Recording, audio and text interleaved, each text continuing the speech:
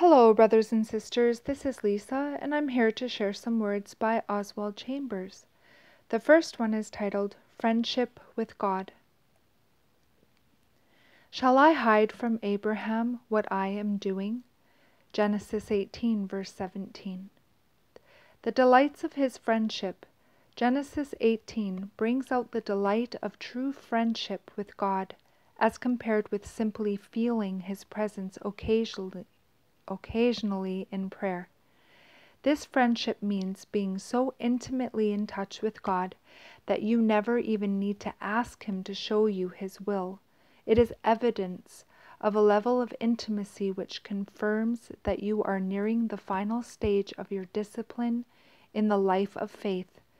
When you have a right standing relationship with God, you have a life of freedom, liberty, and delight.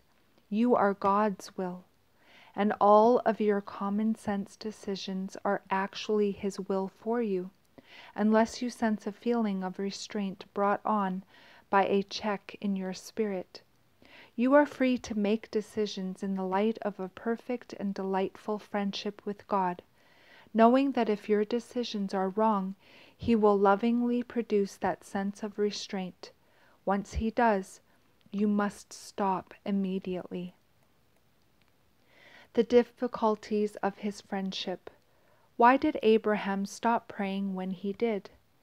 He stopped because he still was lacking the level of intimacy in his relationship with God, which would enable him boldly to continue on with the Lord in prayer until his desire was granted.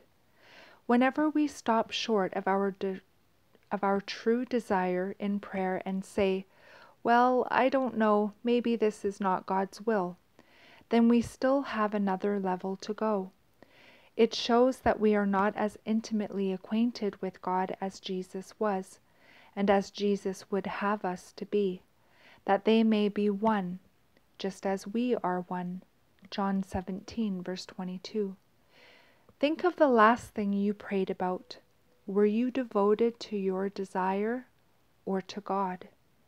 Was your determination to get some gift of the Spirit for yourself or to get to God? For your Father knows the things you have need of before you ask Him. Matthew 6, verse 8. The reason for asking is so you may get to know God better. Delight yourself also in the Lord, and He shall give you the desires of your heart. Psalm 37, verse 4. We should keep praying to get a perfect understanding of God Himself. And that's the end of the first one. And the second one is titled Identified or Simply Interested. I have been crucified with Christ. Galatians 2, verse 20. The inescapable spiritual need each of us has is the need to sign the death certificate of our sin nature. I must take my emotional opinions and intellectual beliefs and be willing to turn them into a moral verdict against the nature of sin, that is, against any claim I have to my right to myself. Paul said, I have been crucified with Christ. He did not say, I have made a determination to imitate Jesus Christ, or I will really make an effort to follow Him, but I have been identified with Him in His death.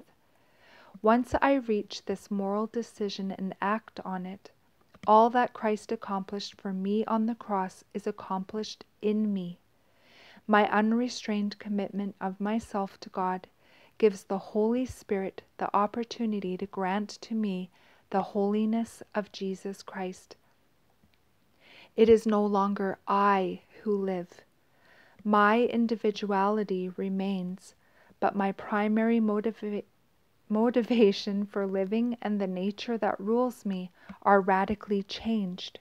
I have the same human body, but the old satanic right to myself has been destroyed. And the life which I now live in the flesh, not the life which I long to live or even pray that I live, but the life I now live in my mortal flesh, the life which others can see. I live by faith in the Son of God. This faith was not Paul's own faith in Jesus Christ, but the faith the Son of God had given to him. Ephesians 2, verse 8.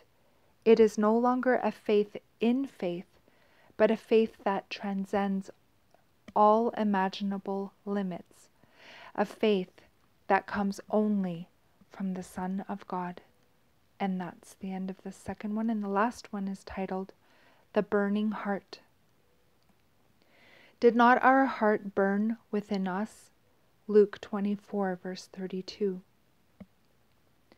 We need to learn the secret of the burning heart. Suddenly Jesus appears to us. Fires are set ablaze, and we are given wonderful visions.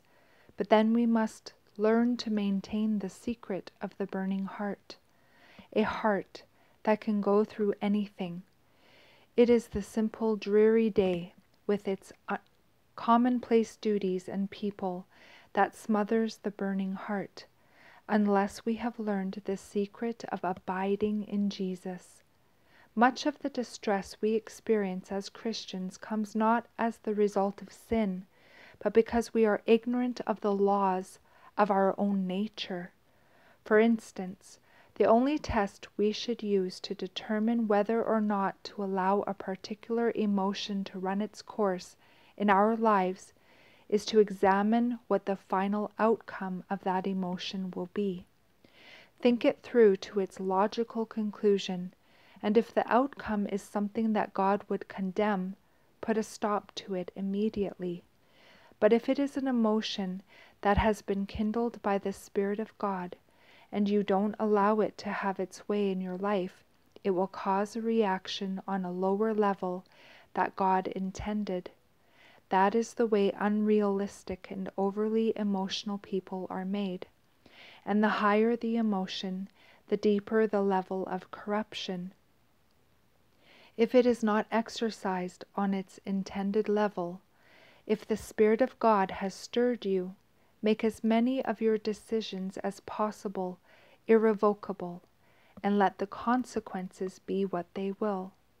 We cannot stay forever on the Mount of Transfiguration, basking in the light of our mountaintop experience. Mark 9, verses 1 through 9. But we must obey the light we received there. We must put it into action. When God gives us a vision, we must transact business with Him at that point, no matter what the cost. We cannot kindle, when we will, the fire which in the heart resides. The Spirit bloweth and is still. In mystery our soul abides. But tasks in hours of insight willed can be through hours of gloom fulfilled. And that is the end of these words. I pray you all have a beautiful day in the Lord. God bless each and every one of you, and I will see you either next video or in near. Bye-bye.